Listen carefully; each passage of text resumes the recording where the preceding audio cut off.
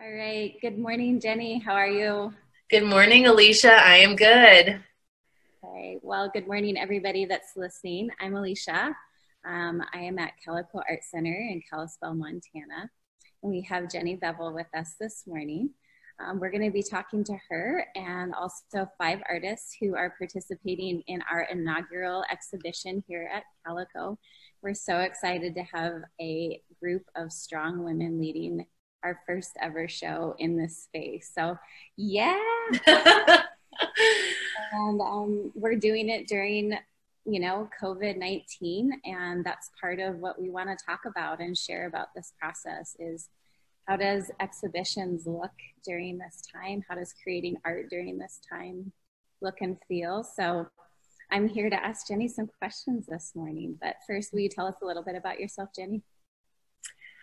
Sure. I am relatively new to Montana. I came out here in 2014 from New York City, where I had spent 25 years working in museums, community centers, public schools, basically anywhere you could get a job teaching art, I've been there. And so I spent the last 10 years of my time in New York. I was a teaching artist and a teacher mentor at the Guggenheim Museum. And when I came out to Montana, I wasn't sure what I was going to do. I was lucky enough to get a position at the Missoula Art Museum, so I work there part-time. And I also do workshops for Humanities Montana, and I have my own business, Happy Heart Teachers, which is a teacher mentorship online program. So when I got out here, at the Missoula Art Museum, I'm the educator and outreach specialist. So I'm not a curator in that job, but I've always loved curation, and I've always kind of been the beneficiary as an educator of wonderful curation and as an artist. And so now I'm kind of like, I guess, one of those actors who wants to direct. So now I'm stepping into that role. So in 2018, I brought a project to the Flathead Valley called The Scream Room, which was a multidisciplinary art piece by a friend, an artist from Brooklyn, Kylan O'Brien. And I didn't really even realize what I was doing was curation. And then I went from there to curating a show, an exhibition in Whitefish that I was a participating artist in called Sacred Contracts. And through both of those projects, I met this group of women who are the artists for the inaugural exhibition at Calico. So I'm super excited. They came to me and were kind of like, do you want to be involved? And I said, I really do want to be involved, but not as an artist, but as the curator. And so they were pretty excited, and it's been an amazing collaboration. I'm so excited to hear more. One of my first questions is, let's tell people what a curator does and why it's important, just for people who may not know and understand what you're doing. Yeah, and it is sometimes kind of hard to understand, because the curator, if they do their job well, the spotlight is really not on the curator. The spotlight is on the artist. So I kind of got my my idea of curation from, being the recipient of great curation. So I feel like, to me, it's kind of like there are 3 parts. There's the artist, whose vision we want to amplify and elevate. There's the institution, which in this case is Calico, a community arts center that's just, taking flight in our community and serving a need that really is a need that has not been addressed in the community. So we really want to help support that. And then the public, everybody who's going to come through the doors and receive this art and participate in this art. So I see my job as kind of being the person who has eyes on all 3 of those needs and is creating connection and access between all 3 of them. I love that. Can you tell me a little bit about how you might approach it differently than maybe in a traditional setting? Yeah, I mean, there's lots of ways to curate. For instance, with the Scream Room, basically all I did, excuse me, was love the project, want it to come to our community, and reach out to the artist and figure out how financially, logistically, and aesthetically to make that happen. So that on a basic level, there's some organizational parts. And traditionally, a lot of curation is sort of about choosing and caring for and creating this experience. But in 2019, I went to Seattle and I saw this exhibition there that sort of changed everything for me. And it really resonated. It was called Yeha. And it was a group that Yeha is a collective, an Indigenous artists collective.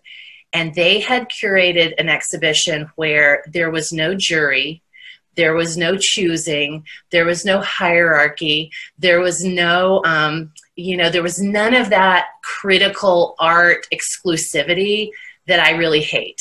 I came up in community centers, I came up in public schools, like it's all about access. So I don't really like the art story where there's like, you have to know special language and there's like a shorthand. I'm not about that. And so when I saw that exhibition, I was like, wow, here's an exhibition where if you want in, you're in. And then it's up to the curation, up to the leadership to mentor you if you need mentoring, to help, create these connections. So when I was approached by the women in this group, I was like, okay, here's what I would love to do. I'm not going to give you a theme. I'm not going to be heavy-handed. I'm not you go do what you do and let's just meet monthly, periodically, as much as we can, share things via social media, which has become way more important right now than it even was before.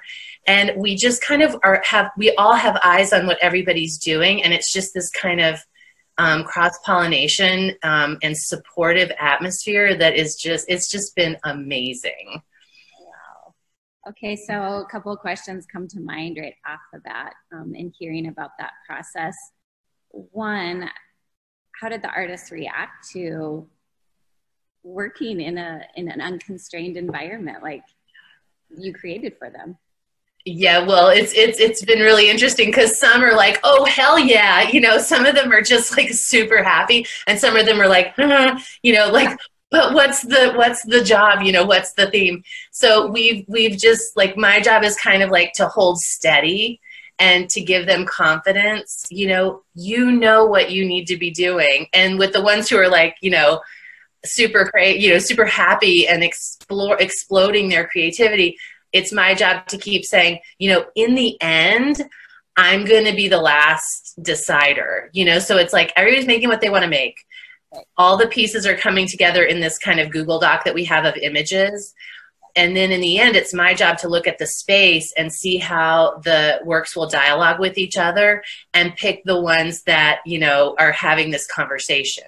So they understand that it's going to, the final decision will be, the final responsibility for picking will be mine because I'm the only one who's got eyes on the whole, because it's a group show. So, right. Yeah. How did you come up with a theme? I mean, because you didn't do a traditional call or yeah. I mean, how did that theme evolve for you guys? Well, it's funny. It was evolving. We would get together and we would just talk, and I would sort of reflect back what I thought we were talking about. So I would give them, I gave them a couple of different themes over the last 6 months. I'm like, how about this? And I'd write a little thing and they'd be like, well, yeah, no, so it was evolving. And, because we're like trying to get you a proposal and the proposal's not coming because it keeps changing. But when quarantine happened, it kind of felt like a door, closing a little bit on that freewheeling aspect of it. And we needed to decide. So we had an emergency meeting and we just did a quick brainstorm and we just decided. And so anyway, so now our title is Quarantine Dreams. And everybody's thrilled with that title. It really resonates, from nightmares to daydreams to future envisioning. It kind of encompasses the umbrella of what we're all talking about. Yeah. Oh, I love that. And I love how you work together with the artists. Like that feels like such a different process just to bring them in on even deciding the theme and the name. And yeah, I just and work together like that.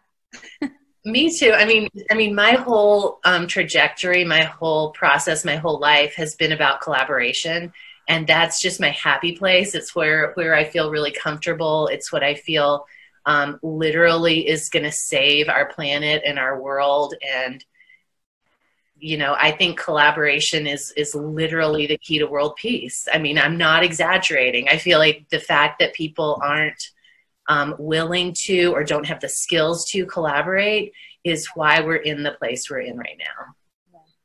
Well, I mean, when you say collaboration, I think of sharing our stories. And when we come together and we share our stories, we're often so surprised that we have so much in common. Yeah. Yeah, I think about it in one of my really formative experiences was when I was working in a public school in Brooklyn. And I became friends with the drama teacher. And I was never a drama person. I was never a theater person. I was never an actor. But I collaborated with her on several productions of Shakespeare with young children.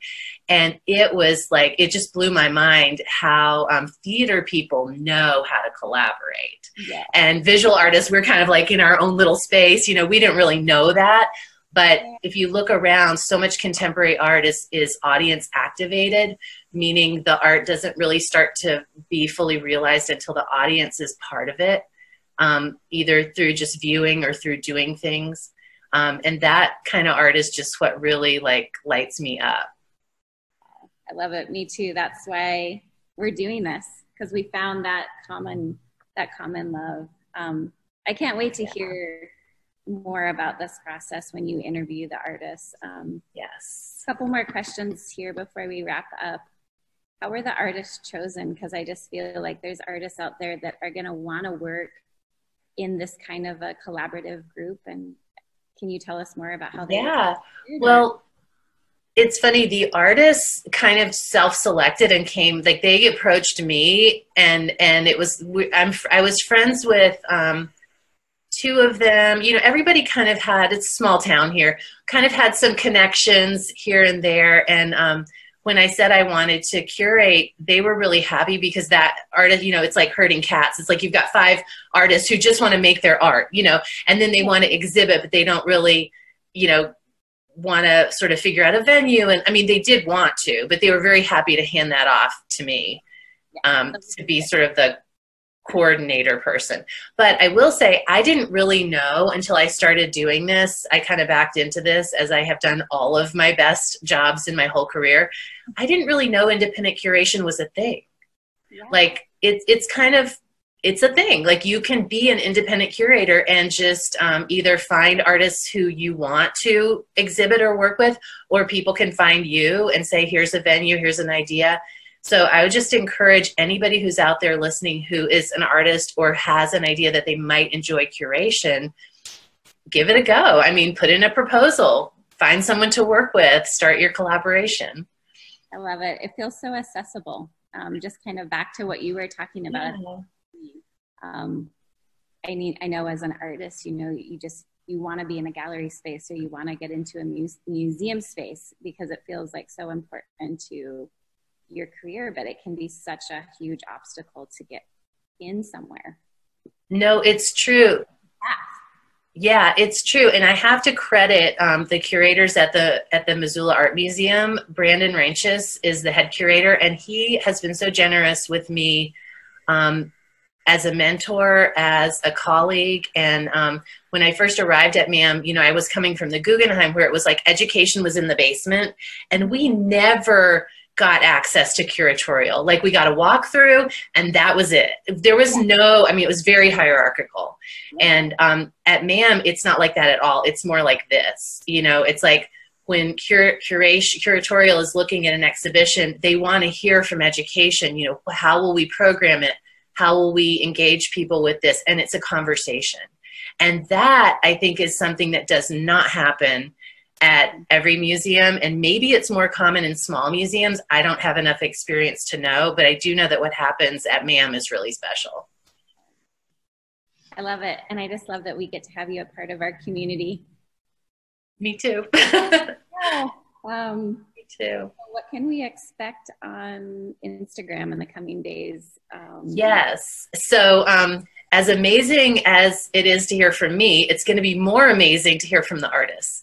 So I'm really just here to set the stage of what's coming. And every week for the next 5 weeks, you're going to hear from each of the artists. I'm going to interview each of them, asking basically the same sort of questions of everybody, so that you'll get to see not only them as an artist, but also how they're all similar or different in their creative process. So we're hoping to really pull back the curtain a little bit and introduce the artists to everyone before the exhibition goes up. So it's a little bit backwards to how it's normally done, but who cares? Everything's new now.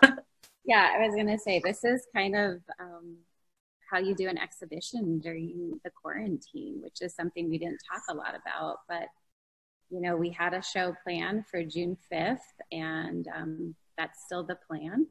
But we definitely had a really traditional plan of a gallery opening and some educational opportunities for the artists to share live over the weekend. And we've had to just keep pivoting like the rest of the world to figure out how we can continue this exhibition. So yeah, and luckily we're a creative community, and this is literally what artists like train their whole lives for, is like dealing with the unexpected, dealing with the unknown, figuring out plan B, C, D down the line. So yeah, I think actually this is going to be better than the traditional way. I agree. Well, thank you for meeting with me this morning over Zoom. Of course. And I just want to give a shout out to Calico too, because when we first started this whole process, there was even conversation about where are we going to exhibit this work. You know, we had no idea. And Calico, I feel like, came sailing in and like, we have a building, we have this amazing space, and welcomed us. So we are super grateful and excited to be working with you both. Oh, thank you. We're excited too. This is a dream come true, and I love sharing, you know, contemporary art with our community. I think they're ready for it. Yeah, me too. Can I close us out with a quote? One of my favorite quotes is by a woman named Elizabeth Brown, and she is a curator of American art at the Smithsonian. And I might not be able to remember it verbatim, but I think it kind of addresses what's going on now and also our approach to art in this exhibition. And it goes something like this. Art is not always about pretty things. It's about who we are, what happened to us, and I can't remember the end of it, but like who we are and what happened to us, you know? And I feel like things are always happening to us, but now something has happened to all of us. And so just keeping in mind that, yeah, if you're out there making art, like it doesn't have to be pretty. A lot of what we're going to be showing is not pretty, but it is about what happened to us. Oh, I love that. That's the perfect way to close out our talk. I love that. We'll put that quote up. Yeah, let's do that. Awesome. Well, thanks, Alicia. Thanks, Jenny. We'll talk to you soon.